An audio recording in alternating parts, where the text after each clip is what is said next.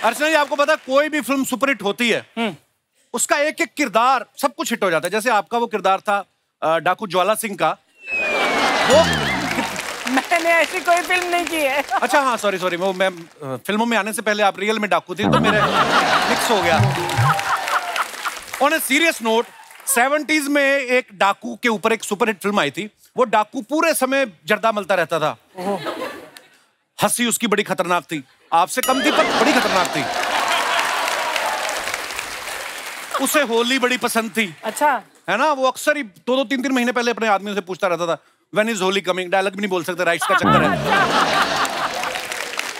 तो समझ तो गई होंगी मैं किस फिल्म की बात कर रहा हूँ, है ना। कहने का मतलब ये है कि कुछ फिल्में इस कदर हिट होती हैं कि उनके किरदार, डायलॉग्स लोगों के दिलो दिमाग में बस जाते हैं। ऐसी एक फिल्म आई थी गदर। उस फिल्म ने बॉक्स ऑफिस के सारे रिकॉर्ड तोड़ दिए थे, इतिहास बना दिया था। 22 साल बाद एक बार फिर से तारा सिंह और सकीना की जोड़ी जो है वो गदर 2 में दिखाई देने वाली है। चलिए उन्हें बुलाते हैं। सबसे पहले मैं बुलाने जा रहा हूं आप सबकी जोरदार तालियों के बीच, प्लीज वेलकम दमदार, धमाकेदार, सुपरस्टार सनी पाजी।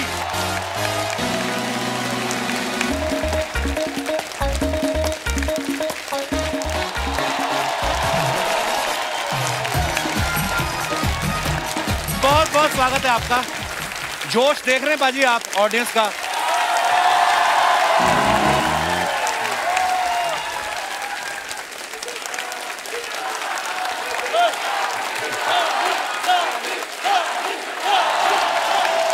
यार बात करने दो, हमें एपिसोड भी बनाना है। 2 मिनट रुको। अब देखो पाजी, जनता का हाल यहाँ पे आपको देख कर ये हो रहा है।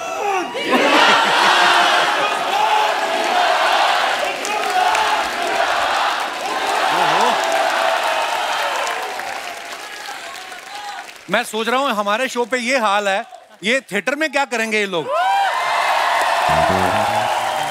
अच्छा, इसका एक सबूत हमने यहाँ पे भी देख लिया जब गदर को 4K में दोबारा रिलीज किया।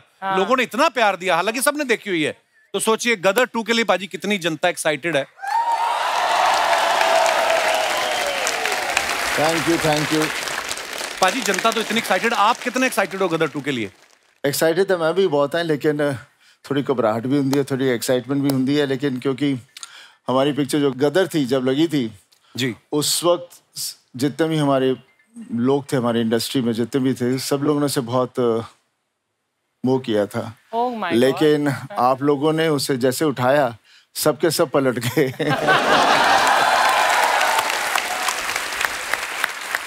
अच्छा, हम कुछ दिनों से देख रहे हैं क्योंकि गदर 2 की प्रमोशन जो है जोरों शोरों पे चल रही है। पाजी जहां पे भी जा रहे हैं तारा सिंह के गेटअप में जा रहे हैं। तो अर्चना जी पूछ रही थी पाजी कि आज आप अपनी गाड़ी में आए कि ट्रक चला के आए हो? वैसे पता है, मैंने सोचा कि इनको भी साथ में ले जाना तो ट्रक ठीक रहेगा।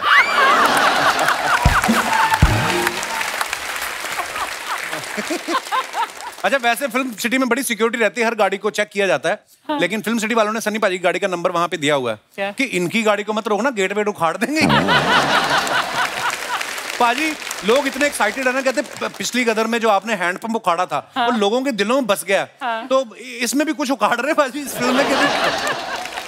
उस पिक्चर में भी उखाड़ना है, वैसे तो नहीं था, नहीं तो कोई आदमी पंप तो नहीं उखाड़ सकता। लेकिन जब वक्त आता है, जब इमोशनली आदमी फंस जाता है चारों तरफ से अपने परिवार के लिए, तो उसलिए कहते हैं वाहेगुरु आ जाता है, बंदे दे अंदर आ जाता है। अच्छा, कुछ पर्सनालिटीज ऐसी होती हैं, जैसे पाजी ने हैंडपंप खड़ा, हमने 1 सेकंड भी नहीं लगाया मानने को, क्योंकि पाजी की बॉडी ऐसी अच्छी है। जैसे दारा सिंह जी ने एक बार जहाज के पीछे रस्सी डाल के बांध दिया था ना, हम तब भी मान गए थे क्योंकि दारा सिंह है। अब पाजी की जगह और कोई एक्टर होता, फॉर एग्जांपल नवाज भाई होते, तो हैंडपंप थोड़ी ना उखाड़ते।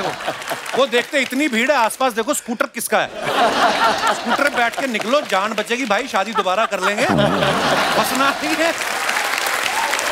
अर्चना जी कह रही थी गदर 2 तो मैं भी कर सकती थी, उसके लिए कहती मुझे 2.5 किलो के हाथ की भी जरूरत नहीं। आपको पता बिना हाथों के 6 फीट 3 इंच का आदमी है कि इन्होंने यहां से उठा दिया।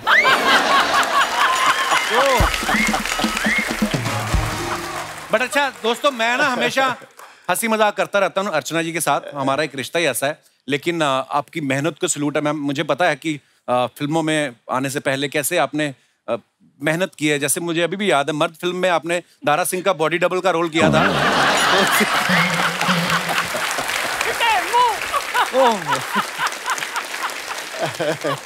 अच्छा, गदर में कितनी चीजें, इमोशन है उसमें एक्शन है, उसमें रोमांस है। पाजी, आपको गदर में कोई ऐसा सीन था जो आपको लगा कि यार करने में मुश्किल आ रही है मुझे? ऐसा कुछ नहीं था, बिकॉज मैंने जब कहानी सुनी थी तो उसी वक्त मुझे कहानी से बहुत प्यार हो गया था। और उसको वक्त लगा, बिकॉज उस वक्त फिल्मों बनाते बनाते 1-2 साल लग ही जाते थे जी। बस मुझे एक चीज का अफसोस है, जो तू भी कहता रहता है, जब तू हम लोग वहाँ थे ना अमृतसर। जी जी जी।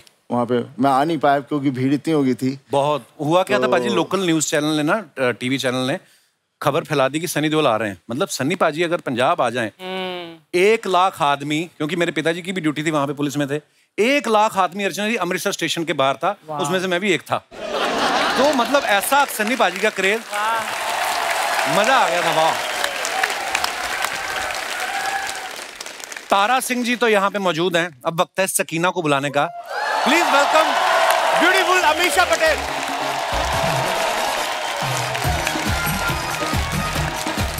Hello Amisha, welcome welcome. जोरदार तालियां हो जाए अमीशा के लिए।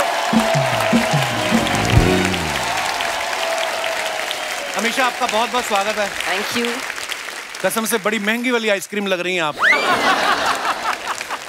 सकीना का यही हाल है, तारा सिंह को पूछो। हाँ, वो तो मुझे पता है। इसी अब मैं इमेजिन कर सकता हूँ कि तारा सिंह पाकिस्तान कैसे चला गया। उस वक्त सनी पाजी पड़ोसी देश से जाके गदर मचा दिया इनके लिए। आज की तारीख में इनका इंस्टाग्राम देख लो, हाँ। तो पूरा भारत इनके लिए चला जाएगा। बहुत मेंटेन किया हुआ है अमीशा आपने। और आज पहली बार आप हमारे शो पे आई हैं, बहुत प्यारी लग रही हैं आप। आइए आइए, बहुत बहुत स्वागत है। आइए सनी पाजी। अमीशा जी, गदर 2 आप कर रही हैं। सबसे पहले तो बहुत बहुत मुबारक आपको। गदर इतनी सुपर डुपर हिट। आपको पता है जब आप अमृतसर में शूट कर रही थी ना, तो जो सनी पाजी अभी हम जिक्र कर रहे थे, तो सनी पाजी तो आए नहीं थे उस शेड्यूल में, क्योंकि अमरीश पुरी साहब और अमीशा जी का ही रोल था। तो मैं आपके 2-3 सीढ़ियां पीछे, आप प्लेटफॉर्म पे खड़ी थी ना सीढ़ियों पे, जहाँ से भाग के आप ट्रेन पे चढ़ती हैं। अच्छा, मुझे बड़ा गुस्सा है, मेरे को क्या पता था गुस्से में शूटिंग कैसे होती है। हाँ। मुझे लगा ये लड़की यार कैसी बार बार ट्रेन ही नहीं चढ़ी जा रहा है इससे। रीटे को बाद में फिल्म देखी तो पता चला इनका काम यही था कि ट्रेन पे चढ़ी नहीं पाती और ट्रेन निकल जाती है। तो आपको बचा लेना चाहिए था ना। मुझे क्या पता था, आप आ जाते। मैंने ना थोड़ा सा हिमाकत की थी। मुझे इतना क्रेज था कि अमरीश पुरी साहब खड़े थे और आप खड़ी थी, और मैंने ना पाजी हल्का सा टैप किया अमरीश पुरी साहब के ऐसे कंधे पे। Oh my God। उन्होंने पीछे घूम के देखा, अरे कौन है भाई? मैं कहने नहीं। अच्छा, यही टैप आप मुझे करते तो क्या थप्पड़? नहीं, इतनी हिमाकत नहीं कर सकते थे। अच्छा, गदर 2 जो है उसमें इनका बेटा जो दिखाया गया वो जवान हो गया है। तो आसपास जो लोग शूटिंग देखने आए थे वो हैरान नहीं हुए कि बेटा बड़ा हो गया, माँ वहीं पे अटकी हुई है? नहीं, मतलब आप देखो, कोई आपको फर्क लग रहा है? तो बहुत अच्छी बात है। मतलब करियर की शुरुआत में ही 7 साल के बच्चे की माँ का रोल किया था। तो मैं भी पूछने वाला था कि आप एक्टिंग को लेके ज्यादा डेडिकेटेड थी, या किसी ज्योतिषी ने बताया था कि 22 साल बाद यही फिल्म आपको कपिल शर्मा शो में लेकर जाएगी? मैं मतलब सॉरी, नहीं, यही हुआ था। Oh thank you. उस वक्त जब कपिल शर्मा का शो चल रहा होता तो हमें शायद ऑडियंस और पहले से ही उठा लेती। हाय हाय, लव यू बाजी। अमीशा, एक बार डायलॉग हो जाए आपका, सांस जिस्म में आना, वो वाला प्लीज एक बार। सांस जिस्म में आना भूल सकती है, सुबह निकलना भूल सकती है, आप अपने खुदा को भूल सकते हैं, लेकिन हम उन्हें भूल जाए नामुमकिन है। Hello sir, hello ma'am. Sharma ji, surprise. क्या सरप्राइज? घर छोड़ के जा रही है? ये तो कपिल जी के शो की सकीना है। हैं? हाँ, ऐसा तो लग रहा है। बिल्कुल, है ना? बिल्कुल सही था। मैं घर छोड़ के नहीं, मैं अपना ड्रेस दिखाने आई हूँ। और आज की तारीख पे भी गदर फिल्म इतनी ज्यादा फेमस है आज भी, इसलिए मैं आज सकीना के जैसे ड्रेस करके आई हूँ। कॉपी बड़ा करती है दूसरी हीरोइनों का ना। वो सकीना बनी थी ना, वो दूसरे देश चले के लेने, तुझे तो मैं बस स्टैंड में भी ना लेने जाऊँ। बस यार, तुम फालतू बातें क्यों कर रहे हो? मुझे लगा कि मैं सकीना बन के आऊंगी, तुम तारा सिंह बन के आओगे, फिर हम इनकी फिल्म देखने जाएंगे साथ में, है ना? 2 कॉर्नर वाली सीट्स बुक कर दो। So romantic. रोमांटिक नहीं, मेरी इस कोने वाली, तुम्हारी उस कोने वाली। रोमांटिक नहीं होना मैंने, आगे परेशान करती है।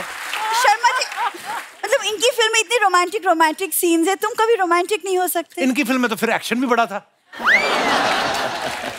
तुम्हारी इन्हीं बातों के चक्कर में ना किसी दिन मैं सच में घर छोड़ के चली जाऊंगी। झूठ बोलती भाई, 10 साल से मैं सेम बातें कर रहा हूँ, नहीं जाती है। जाती भी है 7 मिनट के अंदर अंदर आ जाती है। मैम, मुझे लगता है वो 16 सोमवार के व्रत होते ना, शायद गलती से मैंने कुछ खा लिया होगा, तभी मुझे ऐसा पति मिला। तुझे कम से कम अपनी गलती का पता तो है, मुझे तो पता ही नहीं कि मेरे से क्या गलती हुई। सोचो कितना मुश्किल होता है जिंदगी में। मैंने रखे भी नहीं थे, फिर भी मुझे तारा सिंह मिल गया, सोचो। शर्मा जी, आप सीख लो इनसे। देखो 22 साल हो गए फिल्म को, फिर भी आज इनकी जोड़ी कितनी रोमांटिक जोड़ी है। हमें 10 साल हो गए तुम लड़ते रहते हो। उनको मिली सकीना, मुझे मिल गया अशरफ अली। मैं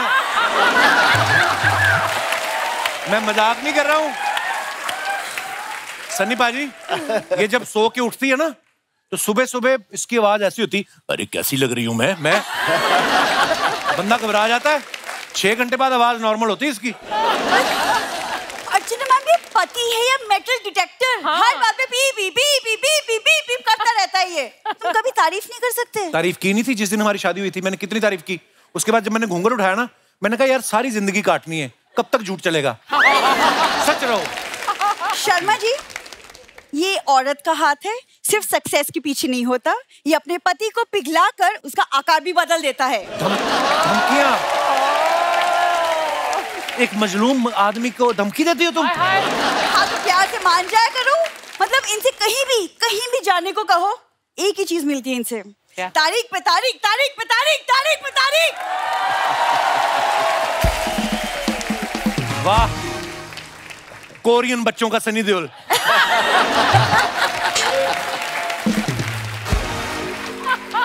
कहती मेरे को कहीं लेके नहीं जाता। मैं इसको लेके गया बाजी रेस्टोरेंट में, कहती कढ़ाई पनीर कितने का? कहता 300 का। कहती 150 ले लो, कढ़ाई रहने दो, मुझे अखबार में डाल दो। बेइज्जतियां करवाती, फिर मैं नहीं लेके जाता इसको। सत श्री अकाल पाजी, सत श्री अकाल सनी पाजी, सत श्री अकाल। आप क्या बने हो? अरे हम लोग बने नहीं, पहले से तेरे मम्मी पापा है। नहीं, मेरा मतलब आप क्या पहना हुआ है? क्यों? अरे बिंदु, ये गदर का फीवर है।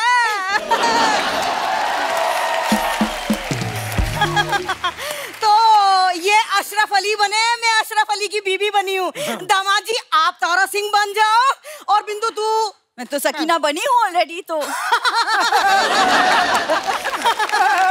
अरे कपड़ों का तो ठीक है, लेकिन मुंह को क्या करेगी? तो ये कौन से एंगल से तुमको तारा सिंह लग रहे मम्मी? अरे चापलूसी के एंगल से। अरे इतने साल दामाद जी का नमक खाया है, तो थोड़ा सा मक्खन लगाना भी तो बनता है ना, है ना? कसम से आपने मूछें ना रखी हो तो पता ना चले माँ कौन सी बाप कौन सा है। एक तो आज गदर आ रही है तो ये अशरफ अली बन के घूम रहे हैं। बीच में जंगल बुक आई थी, ये पत्तों की चड्डी पहन के घूम रहे थे भाई साहब, मोगली बन के। और ये तो बगीरा है ही बड़े मुंह वाली। क्या दामाद जी, वो मोगली वाली बात मत याद दिलाओ। क्या है ना, ये मोगली बन के घूम रहे थे पत्ते पहन के, बकरी आई सारे पत्ते चढ़ गई।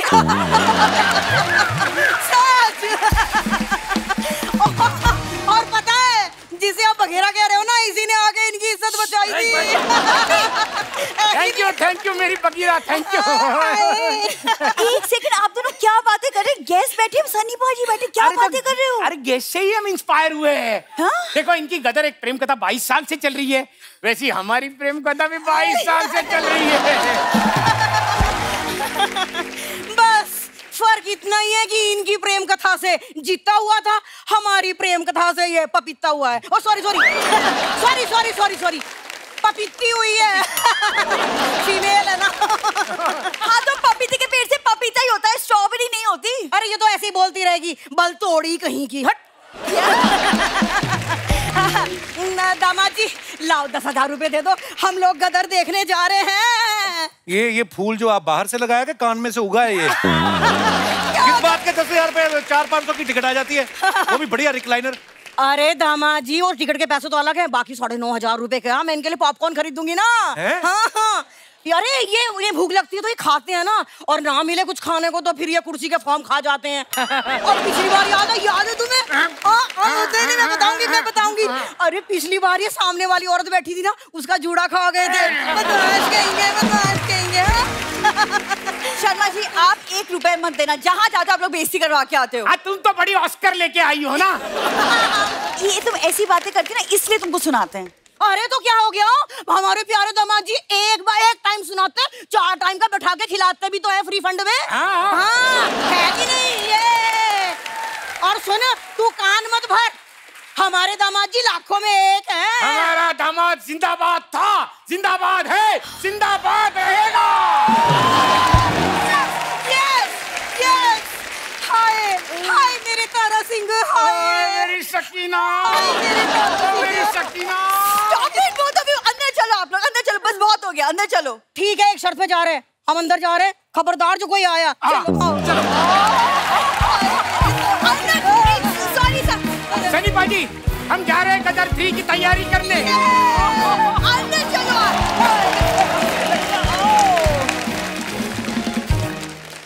अच्छा सन्नी पाजी एक ऐसे वाहिद कलाकार हैं, ऐसे डायलॉग सब फिल्मों के आज तक कभी इतने पॉपुलर नहीं हुए। पाजी हमारे शो पे कभी भी कोई आता ना, चाहे क्रिकेटर आ जाए, कोई सिंगर आ जाए, हम लोग हमेशा आपके डायलॉग वाले बुलाते रहते। एक कागज पे मोहर नहीं लगेगी तो क्या तारा पाकिस्तान नहीं जाएगा? पाजी एक बार यार हो जाए तो क्या मैं ऐसे ही बोलूं?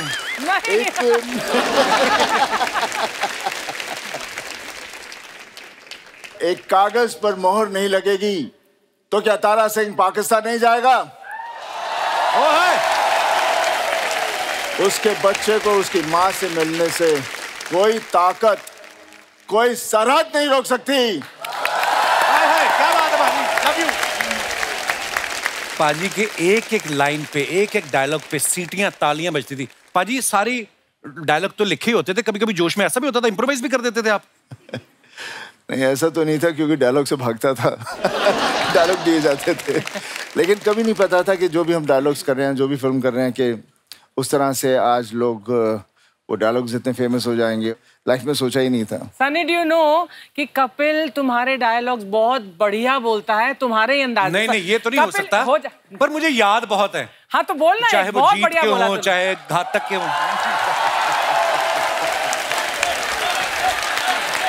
पाजी मुझे माफ कर दो, मैं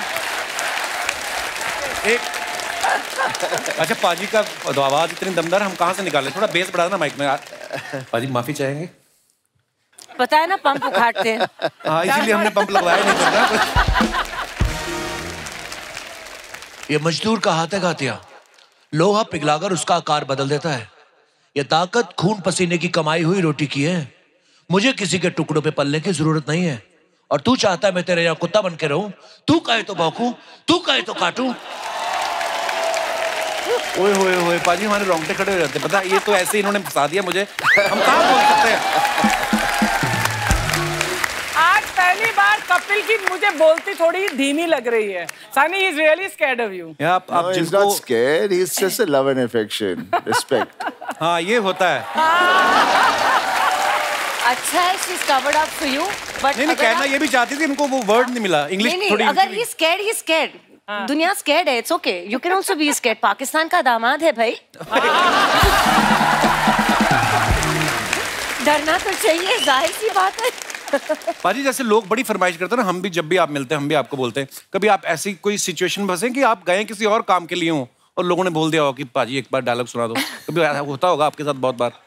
नहीं, इमेज ऐसा बना, बोलने से डरते हैं लोग।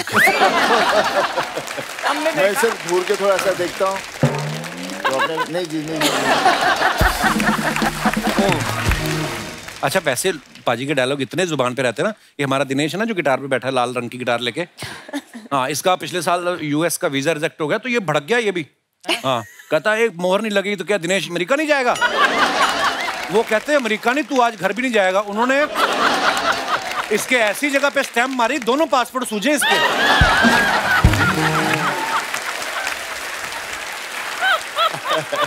पाजी इतनी हिट फिल्में, इतने हिट डायलॉग, और स्पेशली गदर की बात जब करें, जो आपने कहा कि एक मोहर नहीं लगेगी तो क्या तारा पाकिस्तान नहीं जाएगा, अब जब कभी आप एम्बेसी जाते थे उसके बाद तो नॉर्मल प्रोसेस फॉलो करते थे या आपके कागज रेडी रखते थे वो कि भाई इनके कागज रेडी रखो, कहीं हमारे अंग्रेज ना उठा के पटक दे। क्या बात है, क्या बात है। पाजी कैसा है आप? कैसे है? बस बढ़िया। कैसे है आप? क्या बात है, मेरा फेवरेट हीरो हीरोइन आया, जोरदार तालियां हो जाए। कपिल, मैं आज दिल से बहुत खुश हूँ। तुमने सनी देओल जी और हमेशा पटेल जी को बुलाया। हमेशा पटेल नहीं, अमीशा पटेल। वो हमेशा पटेल ही रहने वाले। तो कपिल शर्मा शो पे आके क्या शर्मा थोड़ी हो जाएंगे, पटेल ही रहेंगे। क्या बात करता है तू? पाजी ये हमारे मोहल्ले के ही शेख हैं, फेक ही हैं वैसे। ये खाली बैठे रहते तो कभी भी आ जाते हैं बस। मैं खाली बैठा रहता हूँ इसलिए आ जाता हूँ पाजी। लेकिन आज पीछे से देख रहा था यार, क्या करता है, 3-3 घंटा लगा रहता है यार इसके लिए। जोरदार ताली। क्या बात है Kapil, I really love you यार। 3-3 क्या लगा देता है? 3-3 घंटा लगा रहता है, क्या करता है यार। मैं सच्ची में पाजी एक चीज कहना चाहता हूँ, अभी 2-3 एपिसोड रह गया है, फिर क्या ये सीजन हमारा खत्म हो जाएगा। मैं कहूंगा आज, ऐसे बात नहीं है। दोस्तों, पंजाब से बॉम्बे आना, खुद का मुकाम बनाना, इज्जत पाना, लोगों से प्यार पाना, ये कोई छोटी बात नहीं। मैं दिल से कहता हूं, मैं बहुत बड़ा फैन हूं देओल परिवार का। मैं देओल परिवार का बहुत बड़ा फैन हूं। बहुत अच्छा।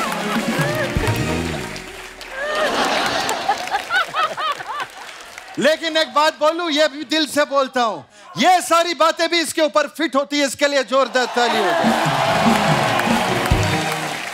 क्या पाजी, क्या बात है। मेरे को बहुत अच्छा लगा आप लोगों का वर्क एथिक्स जो है ना, वो मेरे को बहुत अच्छा लगा। अच्छा, अभी जैसे गदर 2 आ रहा है, 2 ही लोग आया प्रमोशन के लिए, ओनली 2 पीपल। वरना पाजी इधर तो इतना फिल्म के लिए लोग आते हैं ना प्रमोशन के लिए, 15 लोग आके इधर बैठ जाता है।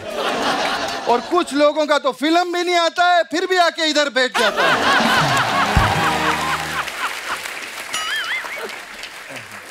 आप गुस्सा मत करो, फिल्म करो। मैं पाजी सच में मेरे को आप लोगों से मिल के बहुत खुशी हुआ है। लेकिन मेरा बुआ का 3 लड़का है पाजी, उनसे मत मिलना, आपको बहुत गुस्सा आ जाएगा। क्यों? मेरी बुआ का 3 लड़का है, एक असलम तारिक, एक यूसुफ तारिक और एक नदीम तारिक। और पूरा दुनिया जानता है कि तारीख पे तारीख पे पाजी को गुस्सा आ जाता है। और तारीख पे गुस्सा क्यों आता है? क्योंकि तारीख पे तारीख मिला, आज तक इंसाफ नहीं मिला है। और आज पहली बार इनको इंसाफ मिला है। कैसे? मैं हूं इंसाफ शेख सर।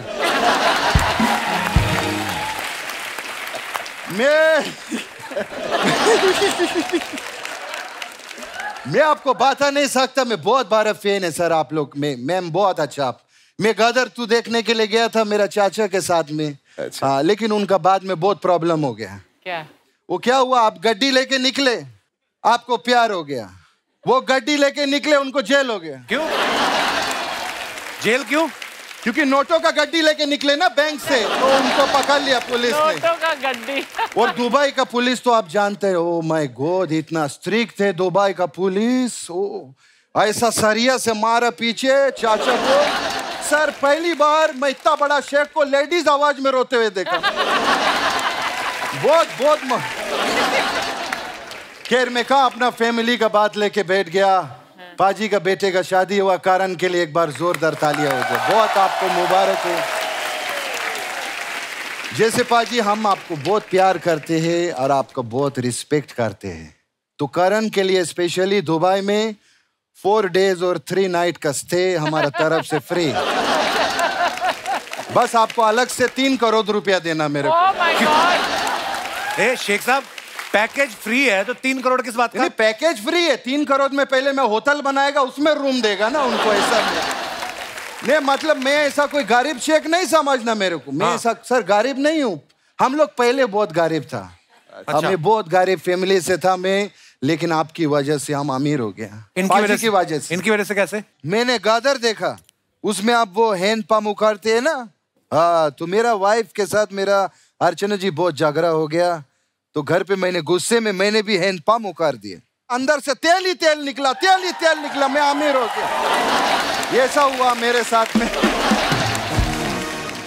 खैर मेरे को आपको बोलने का था एक चीज, अमीशा जी, जैसे आप ये जैसे शिमला है, कुल्लू मनाली है, बर्फ वाला जगह है ना, उधर आप मत जाना। क्यों?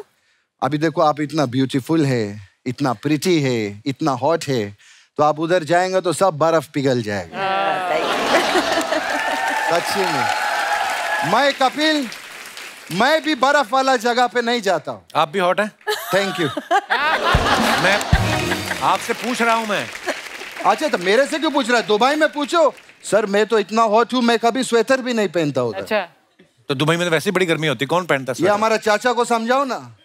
60 डिग्री में अर्चना जी, 60 डिग्रीज में मेरा चाचा स्वेटर पहन के निकल लिया। फिर क्या निकल लिया? 60। शेख साहब आप करने क्या हैं यहाँ पे? एक्चुअली देखो क्या, एक फादर का इमोशन होते है। जैसे अभी आपने कारण का शादी करवाया, मेरा बेटी है, मैं उसका शादी का सोच रहा हूँ सर अभी। अच्छा। तो आपको तो एक्सपीरियंस है, जैसे लड़की वालों से आप मिले होंगे, बातचीत किया होगा, तो मैं एक लड़का देखा है, शेख है, तो मैं उसको अभी बुलाऊंगा। अच्छा। तो प्लीज आप थोड़ा जजमेंट देना। अगर आपको अच्छा लगा तो ऐसा करना आप, और अच्छा नहीं लगा तो आप ऐसा करना, ठीक है? और आप ऐसा करना। कब करना है इनको? जब मर्जी करो, हमको अच्छा लगेगा, करते रहो, अच्छा लगता है। तो मैं वो बुलाता है उसको, ए शेख किधर है? वो शादी के लिए सर आप देख लो।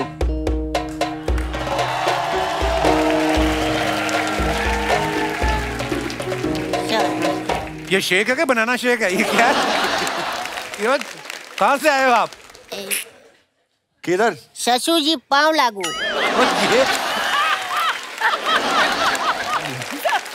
एक मिनट। और सब बढ़िया? तुम शेख हो क्या? भोजपुरी बोलते हैं ये? नहीं ससुर जी, हम भोजपुरी ही हैं। आपकी लड़की के प्यार में हम शेख बने हैं। अच्छा। क्या बात है पाजी, प्यार इंसान को क्या कुछ नहीं बना देता है। अच्छा बेटा, तुम हमारे बेटी को फर्स्ट टाइम कभी मिला था? ब्रेकफास्ट पे, तब आप सो रहे थे। अच्छा, तो दूसरा बार कब मिला था तुम उसको? लंच पे, तब भी आप सो रहे थे। तो तुम हमारा परमिशन क्यों लेने आया? जब हम तीसरी बार सोएगा तो उससे शादी कर लेना चाहिए। क्या बात है? नहीं ससुर जी, आपके परमिशन के बिना हम शादी नहीं करेंगे, इसीलिए तो आज हम शेख बन के आए हैं। ऐसे कैसे तुम शेख बनेगा?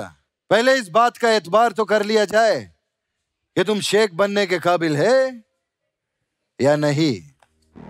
जी सर। तुम अभी तक शेख बना नहीं है, समझा? ये तो अब एतबार ही बताएगा कि तुम शेख बनने के काबिल है कि नहीं है।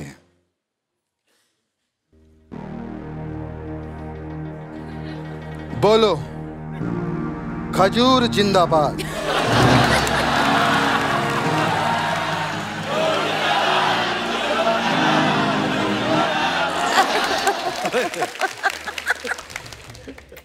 खजूर जिंदाबाद।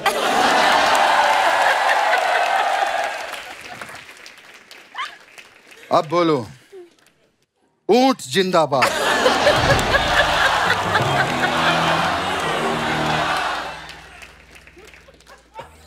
ऊंट जिंदाबाद। अब बोलो, लिट्टी चोखा मुर्दाबाद। शेख अली, शेख अली, शेख अली।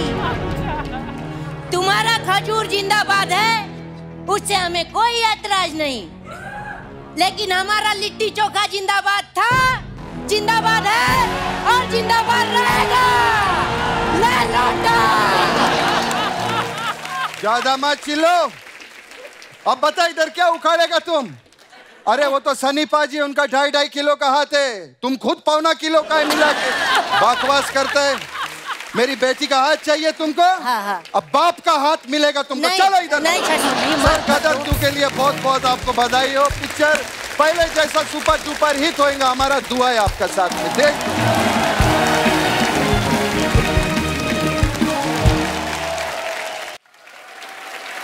अमीशा, जब जैसे राकेश रोशन साहब ने आपको कहा कि आप श्योर हैं कि आप गदर करनी है, तो जब फिल्म हिट हो गई फिर आप गई उनसे मिलने?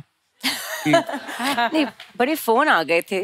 अच्छा। जिन्होंने ये मुझे बोला था कि मत करो, you are to young, how will you play mother, आप कैसे वहाँ का रोल करोगे, जैसे अभी भी कर रही हो, कैरेक्टर है, करना पड़ता है, you want to enjoy your characters, challenges. तो बहुत सारे कॉन्ग्रेचुलेशंस फ़ोन आए थे, लेकिन एक हादसा मेरे साथ बहुत फनी हुआ था। जैसे सनी जी भी दूसरी फिल्मों की शूटिंग कर रहे थे, तो मैं इनके भाई बॉबी देओल के साथ हमराज की शूटिंग कर रही थी जी। और हम लोग जयपुर में थे और क्लाइमैक्स की शूटिंग हो रही थी। एंड ऑफ द फिल्म का शॉट था जहाँ बॉबी को आके मुझे गले लगना है, क्योंकि विलेन को हमने 9-2-11 कर दिया था। और जयपुर फोर्ट में शूटिंग हो रही थी, बहुत सारा क्राउड था जो एकदम ऊपर से हम लोग को नीचे देख रहे थे। तो जैसे बॉबी जी ने मुझे गले लगाया तो चिल्लम चिल्ली स्टार्ट, अरे छोड़ इसको, ये तो तेरी भाई की अमानत है। तारा सिंह इसको पाकिस्तान से लेके आए। अच्छा, और चिल्लाने लगे, शर्म कर, शर्म कर। तो ये तो लोगों का प्यार था, क्योंकि तारा और सकीना इस तरह बस गए थे लोगों के दिल और दिमाग में कि कुछ और देखना ही नहीं चाह रहे थे। तो थैंक गॉड 22 साल बाद फिर से आ रहे हैं वापस। पर जब आपको पता चला कि ऐसे इतना खतरनाक रिस्पांस मिल रहा है फिल्म को, तो मन नहीं किया थिएटर में जाके चुपचाप देखें? इस बार ही जाएंगे। इस बार जाओगे? हाँ बिल्कुल। इस बार तो और नहीं जा सकते, क्योंकि इस बार और ज्यादा पब्लिक आने वाली है। तारा सिंह को लेके जाऊंगी। तारा सिंह के साथ जा सकती हैं आप। अच्छा, फिल्म के गाने इतने मजेदार। जब ये गाना रिलीज हुआ ना, मैं निकला गड्डी लेके, लोगों को ऐसा फील होने लगा था कि असली सुख जो है वो ट्रक चलाने में ही है। पूरे हिंदुस्तान की तरफ से देओल परिवार को करण की शादी के लिए बहुत बहुत मुबारक। पूरे हिंदुस्तान की तरफ से तू प्रधानमंत्री है।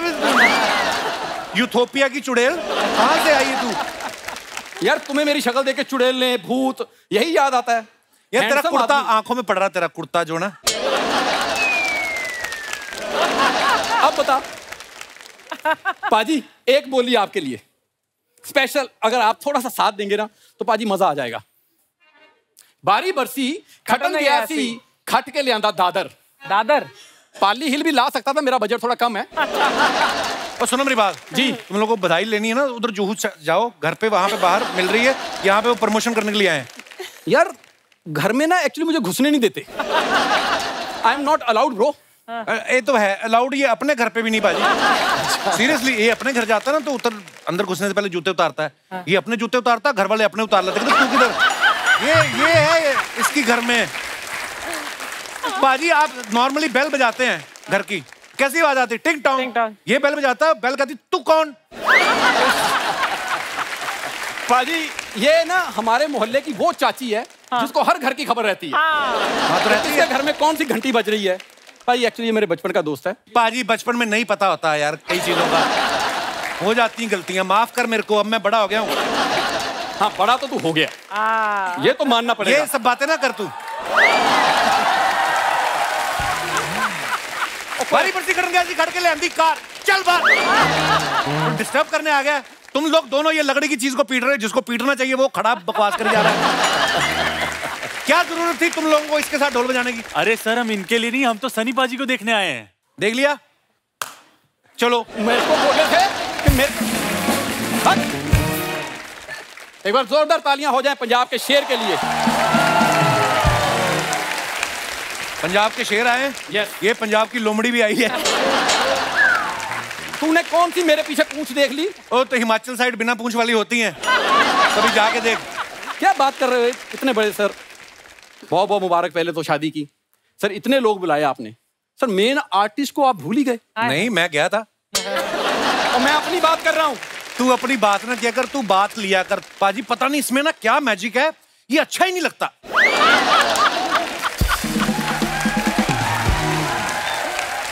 एक बात बता, मैं तेरी गर्लफ्रेंड हूँ, मैं तुझे क्यों अच्छा लगूं? मैं अच्छा लगना चाहिए ऑडियंस को, मैं अच्छा लगना चाहिए हमारे गेस्ट को। आप मुझे अच्छे लगते हैं। लगा ना अच्छा? आप मुझे अच्छे लगते हैं। आप अच्छे लगते हैं। शूटिंग के बाद मैं आपको दे दूंगा, ले जाना इनको। पर सन्नी बाजी सच में आपको बहुत बहुत मुबारक हो। सर मैंने ना अभी वीडियोस देखे, इतने वायरल हुए ना कि जैसे आप इतनी मोहब्बत से शादी में नाच रहे थे बेटे की। तो मेरे पापा भी ना मेरी शादी में ऐसे ही नाचे थे। तेरी शादी में? वो तो हर शादी में नाचते, उनका काम ही यही है। हाँ, और प्रॉब्लम ये है इसके पापा बन के नाचते हैं, मम्मी बन के नाचते हैं। आप चले जाओ अमृतसर, किससे भी पूछ लो चोली के पीछे क्या कहते, राजू के डैडी। पाजी चिढ़ता पता क्यों है? क्योंकि मेरे पापा के ठुमकों पे ना सबसे ज्यादा पैसे इसके दादा ने लुटाए हैं। झूठ बोल रहा है, ऐसी कोई बात नहीं है, सच है। पर मैं इससे ज्यादा थोड़ा सा पाजी मैं आपसे नाराज हूँ। ठीक है, वेरी गुड, शाबाश, गो, अब जाओ प्लीज। हेलो, अभी तो मैं सन्नी भाई से बात कर रहा हूँ तो तू इतनी उंगली कर रहा है, इतना भड़क रहा है। अगर वैसे मेरा थोड़ा सा मूड कहीं अमीशा जी से बात करने का हो गया, तूने वो खड़े खड़े अशरफ अली बन जाना है। एक तो मेरा बस नहीं चलता, वरना ना मैं तेरा बस का तेरा ऑटो भी नहीं चलता, चलता होता तो इधर ना आता तू। मेरे अच्छे खासे काम चलते हैं, मैं क्यों ऑटो चलाऊंगा? मैं पाजी इसको इतने काम लगवाता हूँ, इसको मेरे शो पे ही आना है, पता नहीं क्यों। ये एक नई कंपनी आई है, वो कुत्तों के लिए डायपर बनाती है। तो तूने कुछ नहीं करना, तूने खाली पहन के ट्राई करके बताना है फिटिंग तो नहीं गलत।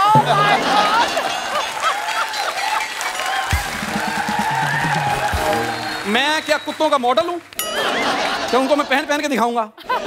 यार मेरा अच्छा काम चल रहा है। पाजी देखो, बड़े बेटे की शादी आपने कर ली, जब छोटे की होगी ना तो उसका अरेंजमेंट मैं देखूंगा। हाँ देखो, देखने में कोई मनाही नहीं है, इंस्टाग्राम पे वीडियो घूम रहे हैं सब, देखो आप, अरेंजमेंट बहुत अच्छे है। घुसना नहीं अंदर। यार घुसना क्यों? हाथ देखे तूने? 5 किलो का हाथ मुंह पे पड़ेगा ना तेरे। सारी दुनिया जानती 2.5 किलो का हाथ। 2.5 किलो का नहीं, ऐसे मारेंगे ना तेरे तो 2.5 और 2.5 5 हो गए कि नहीं?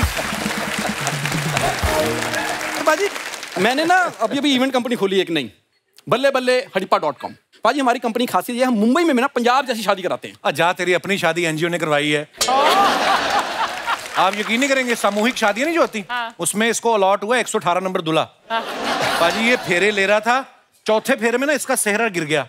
दुल्हन ने देखा, वो मंडप टाप के ना दूसरे मंडप में चली गई।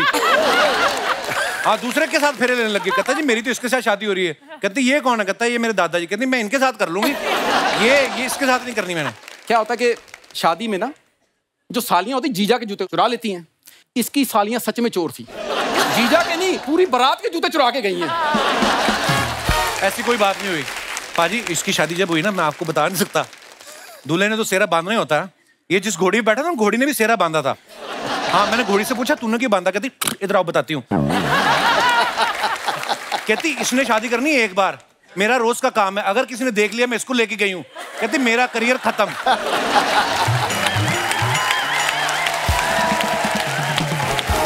ये ऐसी स्कीमें लगाता ना पाजी, इसकी शादी, खुद की शादी, बारात में पैसे नहीं उठाते लोग। ये अपनी शेरवानी में वैक्यूम क्लीनर छुपा के ले गया। वो पैसे उड़ रहे जमीन पे ही ना गिरने दे, हवा में कैच कर रहा है। पकड़ा तब गया, इसने अपनी सास का जूड़ा ही खींच लिया पीछे से। इतने कंजूस लोग। पंडित ने शादी करवाने के लिए ना घी निकाला, उसने जैसे घी निकाला इसके रिश्तेदारों ने चपातियां निकाल ली। कहते जी हमने कभी देसी घी लगा के रोटी नहीं खाई। जा यार। कपिल, बेस्ट सोल्यूशन मैं देती हूँ आपको। जी। रजिस्टर्ड मैरिज करवा दूं। उसकी पहले ही परफॉर्मेंस खराब होती, ऊपर से आप बीच में बोल। मैं बताता हूँ अमीशा जी, जब ये पहली बार लड़की देखने गया ना तो सालियों ने घेर लिया इसको। कहती जीजू आपके कितने अफेयर हैं? कहता हाँ 3। वो खुश होके गई, कहती दीदी आप जीत गई, जीजू के सिर्फ 3 ही हैं। ऐसी कोई बात नहीं हुई। इसकी वाइफ सुहागरात पे हल्दी वाला दूध लेके आई। कहता ये तो चोट लगने में पीते हैं। वो कहती अपना मुंह लाओ। कहती अब पियोगे। उसके बाद क्या हुआ? हिम्मत तो है नहीं थी इसमें। कहता घूंघट तो उठाओ, चेहरा दिखाओ। उसने ऐसे घूंघट उठाया, उसने इसका मुंह देखा। कहती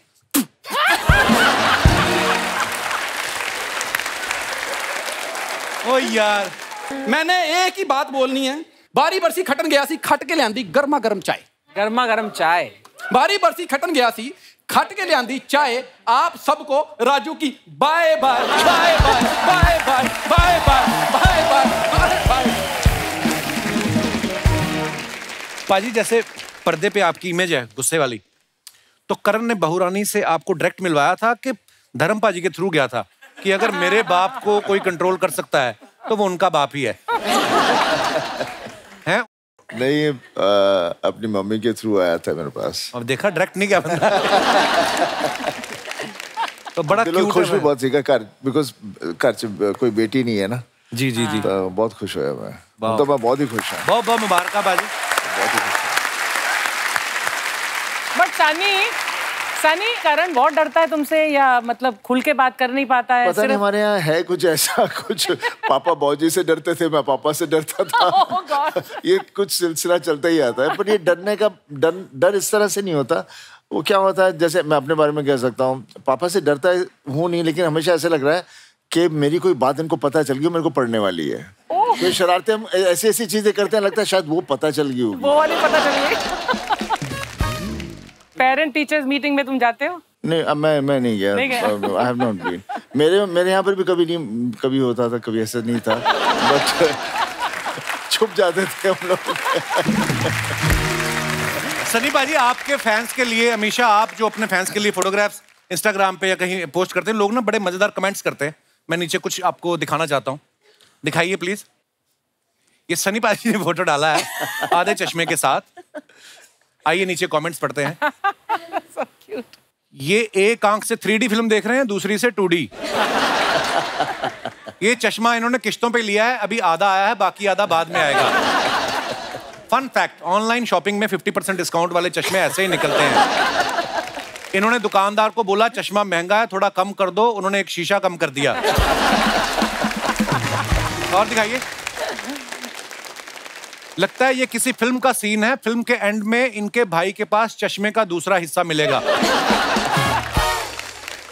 और दिखाइए। अमीशा जी ने फोटो डाला, of for my final work trip of 2022 Goa. Wow. आइए देखते हैं नीचे कमेंट्स।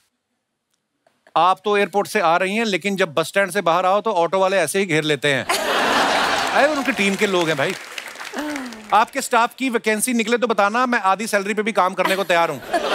किसी ने उसको रिप्लाई किया, मैं तो जेब से भी देने को तैयार हूं। और दिखाइए। आपका मिक्की माउस बहुत क्यूट है, मैं इसको गले लगाना चाहता हूं। देखो जी, इनोवेटिव तरीका है फ्लर्ट करने का। अगर आप बता दें कि गोवा में कहां रुकेंगी, तो मैं अभी अपनी देहरादून का टिकट कैंसिल करा के गोवा आ सकता हूं। आपके शहर का है कोई आदमी, देखो आप। हाँ। और दिखाइए। सनी भाई ने फोटो डाला, बर्थडे भुट्टे treat with gang. Oh wow, oh lovely. आइए नीचे कमेंट्स देखते हैं। अब ये जगह फेमस हो जाएगी, टूरिस्ट गाइड लोगों को दिखाएंगे यहाँ सनी देओल भुट्टे खाते हैं। फोटो में सब मुस्कुरा रहे हैं, लेकिन अंदर से दुखी हैं, इतने बड़े स्टार ने अपना बर्थडे भुट्टे में निपटा दिया।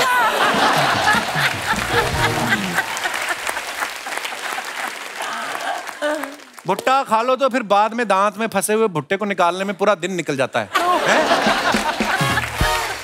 और दिखाइए। सनी पाजी, समझ नहीं आ रहा इन सब में से भुट्टे वाला कौन सा है। रिप्लाई किया है, भाई उसी से तो फोटो खिंचवाई है इन्होंने। और दिखाइए। अमीशा जी ने फोटो डाला, गदर to shoot more Tara Singh Sakina in deep conversation. Any guesses what we are talking about? Okay, आइए नीचे कमेंट्स देखते हैं। अमीशा जी, शायद आपको पता नहीं, लेकिन आपके पीठ पीछे 4 लोग बातें कर रहे हैं। अमीशा जी सनी पाजी को बता रही हैं कि ये सलवार 5000 की बोल रहा था, मैंने 600 में खरीदी। अमीशा बोल रही हैं, शायद गलती से मैंने आपकी सलवार पहन ली और आपने मेरी।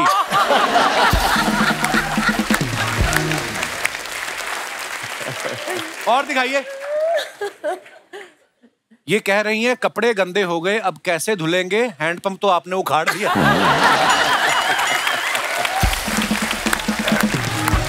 और दिखाइए। ओहो, क्या बात है बाजी।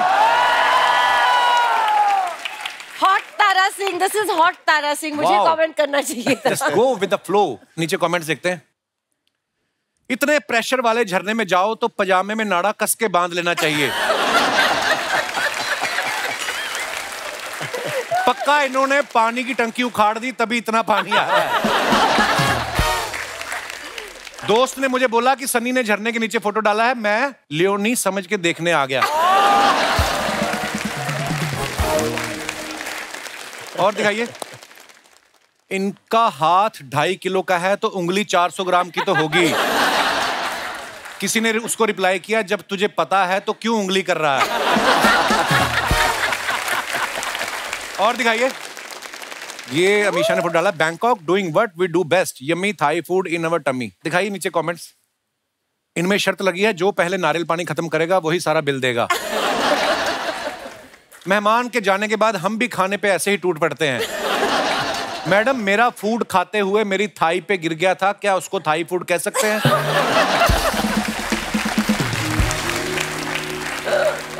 और दिखाइए। खत्म। दोस्तों, जैसे सन्नी पाजी, तारा सिंह अपने प्यार के लिए हदें पार कर गए, सरहदें पार कर गए अपनी पत्नी को लाने के लिए, आप में से कौन ऐसे जिनको लगता है कि हमने भी आउट ऑफ द वे जाके कोई ऐसा काम किया है? आप अपना कोई मजेदार किस्सा हो तो शेयर कर सकते हैं। कौन? जी भाई साहब। मेरा नाम शुभम गुप्ता है, मैं गोरेगांव वेस्ट से आया हूँ। बहुत बहुत स्वागत है आपका। शुभम, बोला कि प्यार को हद से पार करने के लिए तो मैंने भी कई सारे कारनामे किए हैं। पहले ये बताओ, इतनी दूर से आपने अमीशा पटेल को देखा है, धड़कन आपकी नॉर्मल है? नहीं सर, 120 डिग्री है। 120 डिग्री? Yes sir. ये थर्मामीटर से चेक करते हो दिल की धड़कन? नहीं सर, पता चल रहा है।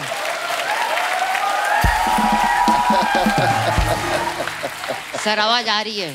हाँ हाँ, आ रही। नहीं, चल रहा है तभी तो खड़े हो। Yes sir. वो तो है, बस पैंट का ध्यान रखना, नीचे ना गिर जाए आप। नहीं सर, बेल्ट है। नहीं, बहुत अच्छी बात है। Yes sir. तो जैसे कि आपने बोला कि प्यार को हद से पार करने के लिए, जैसे कि सनी देओल सर ने पाकिस्तान जाकर के पाइपलाइन लेके आए, हैंडपंप तोड़े थे, इसी तरह मैंने भी प्यार में अपने जो जिससे मैं प्यार करता लड़की से, उसके पास गया और बोला कि मैं भी आपसे प्यार करता हूँ, लेकिन वो नहीं करती थी। तो मैंने उसको बोला कि क्यों नहीं करते हो, मैं आपके लिए क्या करूँ? तो उसने बोला कि आप सीढ़ियों से कूद सकते हो मेरे लिए। तो मैं बोला क्या कर सकते हो? आप सीढ़ियों से कूद सकते हो मेरे लिए। तो मैंने सीढ़ियों से, हाँ, तो मैंने 3। ये कैसी लड़की है जो बोलती सीढ़ियों से कूद जाओ? अगर मैं कूद गया तो मुझसे प्यार करने लगेगी सर। इस सीढ़ियों से क्यों? लड़की का कर्तव्य दिखाने का काम है क्या? ओ, फिर आपने कूद के दिखाया उसको? यस सर, मैं कूदा 3 सीढ़ियों से कूदा। 3 सीढ़ियों से कूदा। 3 सीढ़ियों से? Yes sir. 1 2 3। Yes sir. जान जोखिम में डाल के।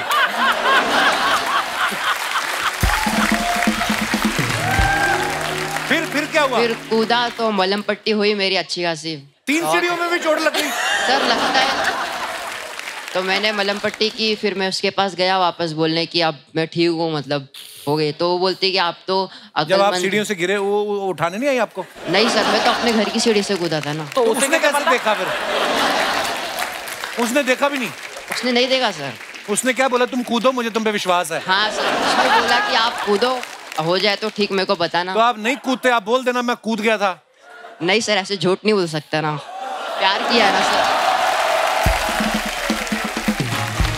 तो सर मैं कूदा, फिर मलहम पट्टी हुई, मैं गया उसके पास, बोला कि मैं कौन सी मलहम थी? अच्छा, फिर क्या बोला आपने? मैं गया उसके पास, बोला कि आप ठीक हो, देखो पट्टी वट्टी लग चुकी है, देख लो। फिर उसने बोला कि आप तो कहीं से भी कूद जाते हो, अक्लमंद हो, मैं आपके साथ कैसे रहूंगी? मैंने बोला कि ठीक है जाओ, तुम तो कहीं से भी कूदने के लिए बोलती हो, घर का इकलौता लड़का हो, कल को कुछ हो गया तो कौन देखेगा? मैंने भी बोला कि आप जा सकती हो। ऐसी क्या आग लगी थी जो गर्लफ्रेंड बनाने की?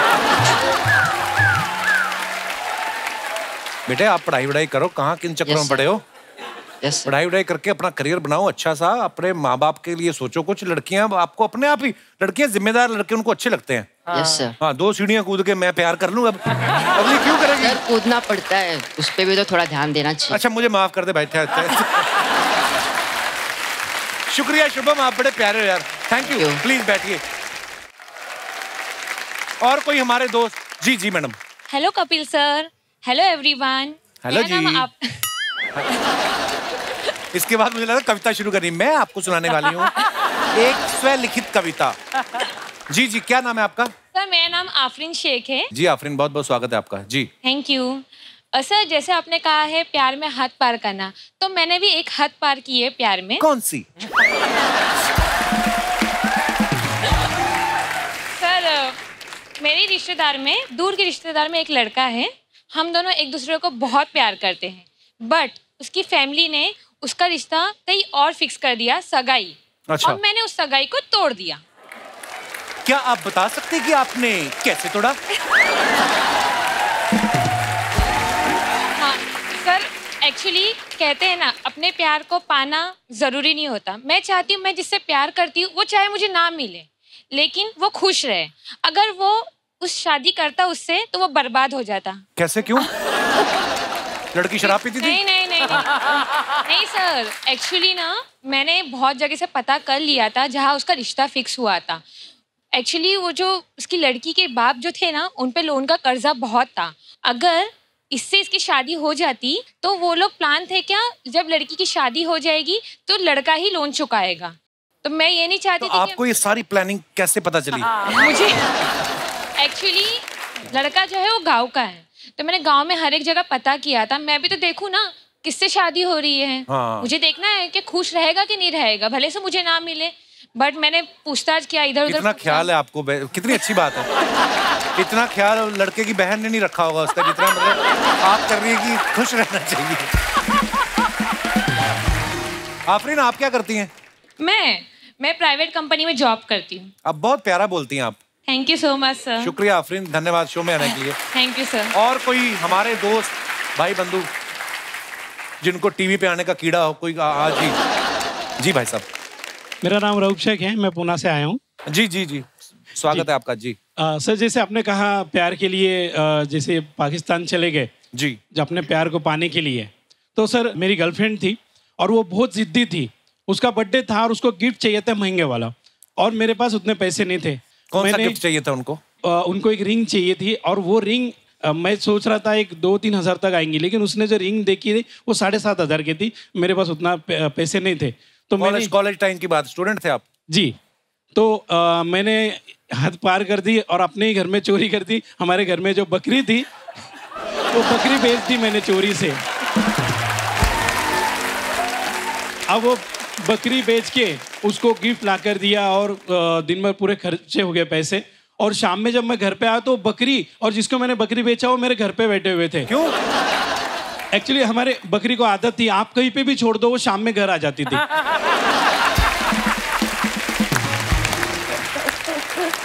तो वो पीछे वो भी आ गया। तो उस मोहल्ले में कोई बकरा भी था जो बकरी वापस आ जाती थी? नहीं, घर में भी था ना बकरा। ओए यार, क्या देखो आप कंट्रास्ट देखो। आप दूसरे देश चले गए और ये बकरी बेच दी यार। क्या तो ऐसे हदें पार कर दिया हमने भी प्यार के। आप बकरी वापस नहीं ना आती तो बकरी आपकी गर्लफ्रेंड के सपने में आना शुरू कर देती। हाँ, बोलती मैं कहाँ ले आए मुझे। शुक्रिया भाई साहब, बहुत बहुत धन्यवाद। और कोई हमारे दोस्त अपनी बकरी अपना किस्सा शेयर करना चाहते हो? जी मैडम, नमस्कार। हेलो कपिल जी। नमस्ते जी। अमीशा जी, सन्नी जी, अर्चना जी, सारे दर्शकों को मेरा सत श्री अकाल। सत श्री अकाल जी। माई सेल्फ पीना गुजराल भंडारी। अच्छा जी। जिस लड़के से मैंने शादी करनी थी, हाँ जी, हो नहीं रही थी। अच्छा जी। एक दिन मेरी एक सहेली ने कहा 13 दिन काले कुत्ते को रोटी डाल। अच्छा जी, फिर क्या होगा? फिर मैंने 13 दिन काले कुत्ते को रोटी दी, नहीं हुई। उस लड़के को खिला दी होती ना 13 दिन तो मान जाता। अच्छा, फिर क्या हुआ मैम? बड़ी इंटरेस्टिंग स्टोरी आपकी। फिर उसके बाद क्या हुआ कि वो लड़का चाहता नहीं था। वो कहता था ये लड़की कम पढ़ी हो, मैं बहुत पढ़ा हुआ हूँ। अच्छा जी। बड़ी अड़चन आ रही थी, तो उसकी माँ कहती थी मैंने तो इसी लड़की से शादी करनी है। अच्छा, इस लेवल तक पहुंच गई थी बात। फिर मैंने 16 सोमवार के व्रत रखे। अच्छा जी, फिर मंगलवार आ गया होगा। उसके बाद फिर क्या हुआ जी? उसके बाद मेरी शादी होगी उसी लड़के के साथ? उसी लड़के के साथ। और अच्छा। मेरे को एक गम है। क्या जी? सन्नी जी ने अमीशा को पाने के लिए हैंड पंप उखाड़ दिया। हाँ जी। और मेरे पति ने कुछ नहीं किया, आज तक कुछ नहीं किया। अब आप बताओ मैं क्या करूं? कितने साल हो गए आपकी शादी को? 47। वाह, क्या बात है ये तो। अच्छा, आप देख लो, इतने पढ़े लिखे लोग भी हो ही जाती शादी उनकी भी, कर ही लेते हैं। आप बड़ी प्यारी मजेदार बातें करते हो मैम, बहुत अच्छा लगा आपकी बातें सुन के। बड़े बड़े मजेदार किस्सा सुनाया आपने। शुक्रिया शुक्रिया, थैंक यू फॉर कमिंग। पाजी, कुछ अफवाहें हैं उड़ती रहती हैं, तो मैं कहा चलो क्लियर कर लूं, आप आज बैठे हो। अफवाह ये है कि करण की शादी में जो मेहमानों को लड्डू दिए थे, धर्म भाई ने कहा कि सबको 2.5 किलो देने और आपने एक हाथ से तोल के दिए। कहते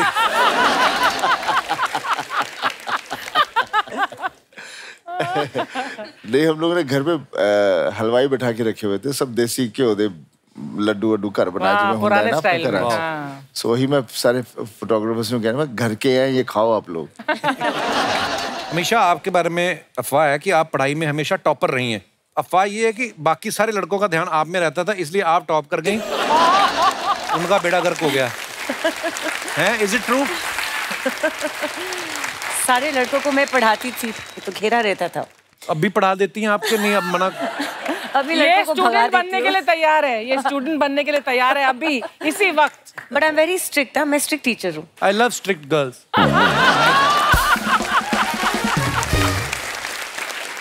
एक और अफवाह है आपके बारे में हमेशा कि आप गुजरात से हैं और गुजरात एक ड्राई स्टेट है, इसलिए ज्यादातर आप स्विमिंग पूल में पाई जाती हैं। सनी भाई, आपके बारे में ये अफवाह है कि जिस फिल्म में डांस सीक्वेंस हो उस फिल्म के लिए आप डेट नहीं, तारीख पे तारीख और तारीख पे तारीख देते हैं। ये सच है। हैं? ये सच है। अमीशा, आपके बारे में एक और अफवाह है कि आप शादी में किसी फ्रेंड या रिश्तेदार की शादी में डांस कर रही थी, वहां आपको राकेश रोशन साहब ने देख लिया था और कहो ना प्यार के लिए कास्ट किया था। एक्चुअली नहीं, तब तो वो सही है, लेकिन तब मैं सिर्फ 14-15 साल की थी। अच्छा जी। और उन्होंने ये बात कही थी कि मैं अमीशा को ऋतिक के साथ कास्ट करूँगा, और तब मेरे फैमिली एकदम नहीं नहीं नहीं नहीं, हम पॉलिटिकल बिजनेस बैकग्राउंड है, हम फिल्मों में नहीं जाते, हमारी बेटियां नहीं जाती, ये तो अमेरिका जा रही है पढ़ाई करने। और पढ़ लिख कर वापस आई और फिर से मैं शादी में ही थी। अच्छा जी। और मैं निकल रही थी, राकेश अंकल अंदर आ रहे थे और मुझे ऐसे घुर के देख रहे थे, रिकग्नाइज नहीं कर पा रहे थे। तो उन्होंने पूछा कि ये कौन है? तो मेरे फैमिली को, अमीशा कॉलेज से आई है बॉस्टन से। राकेश जी ने सिर्फ हाँ कहा, एंड 2 दिन में कहो ना प्यार है साइन हो चुका था और 3 दिन में शूटिंग भी स्टार्ट हो गई। ओह वाह, तो एक अफवाह हमारी ठीक निकली। धन्यवाद। अच्छा दोस्तों, एक बात बताइए, मैं आज ये गदर 2 तो हो चुकी है कंप्लीट शूटिंग, गदर 3 भी आगे चल के बनने वाली है। आपको अगर लगता है कि आप सनी पाजी की तरह या अमीशा की तरह या अमरीश पुरी साहब की तरह डायलॉग कोई बोल सकते हैं, तो अपना हाथ खड़ा कर सकते हैं। कौन है? कोई है ऐसा? मैडम 1 और भाई साहब 2, 3, 4, 5। आइए आप मंच पे आइए, पहले थोड़ा ऐसे ही बन जाता है हमारा शो, देखो आप।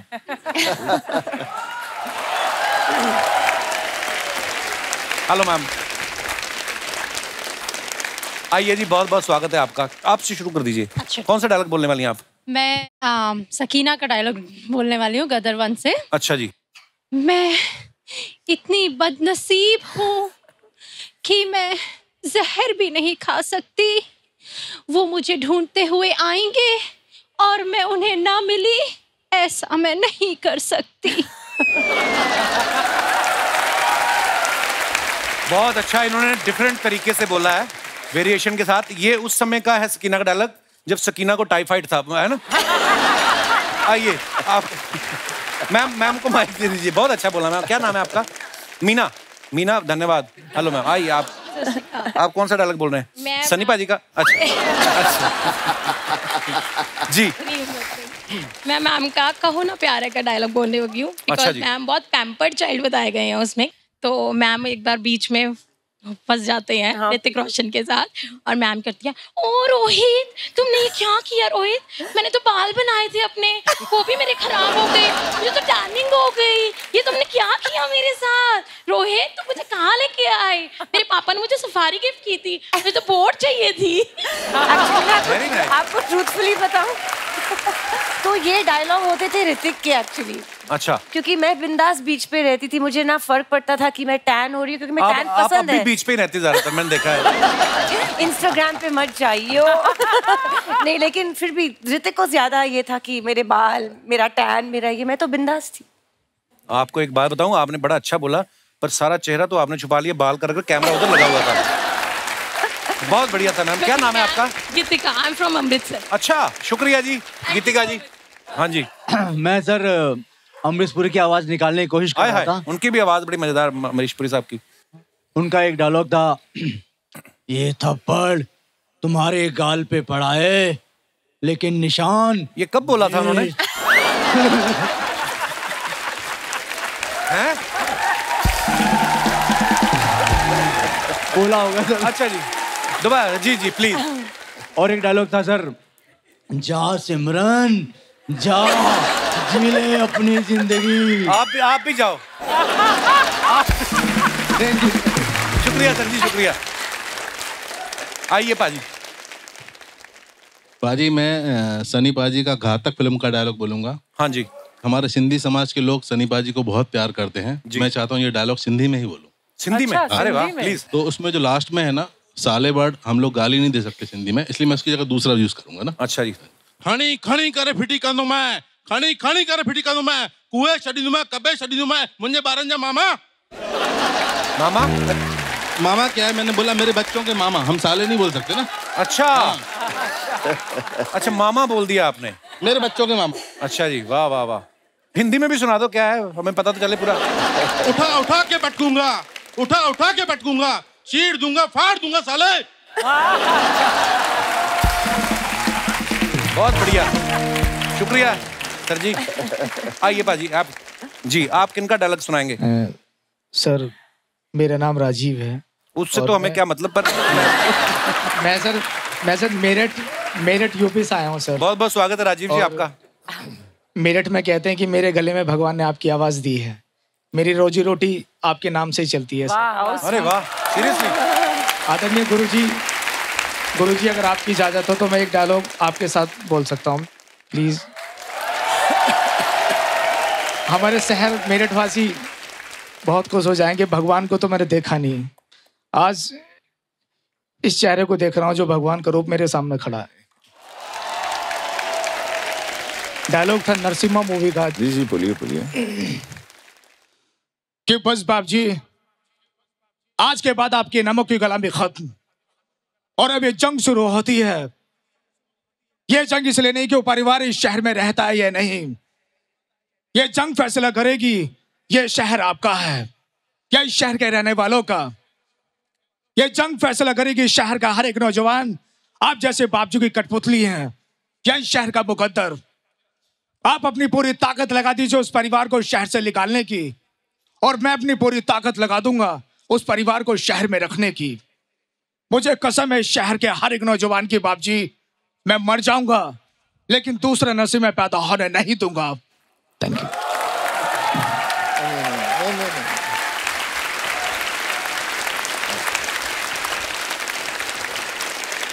शुक्रिया राजीव जी, बहुत बहुत धन्यवाद।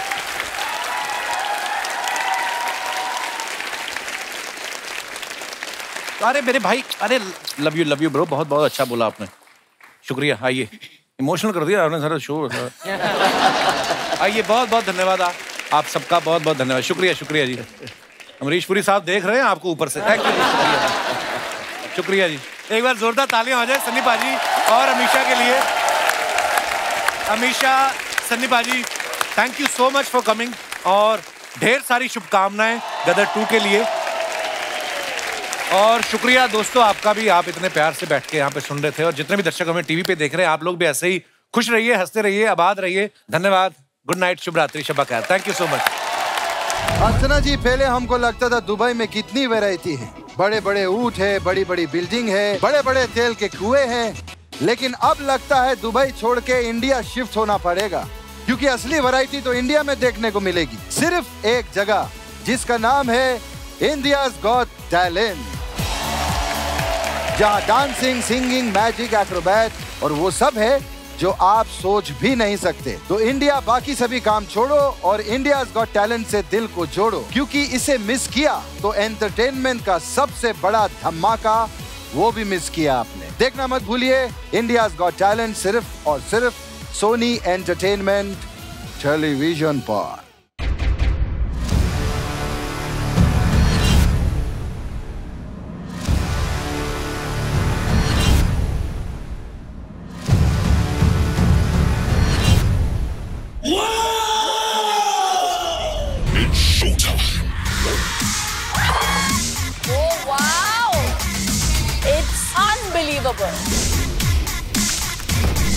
This is world level talent.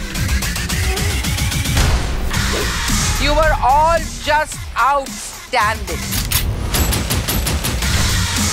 This is our India, and India's got talent.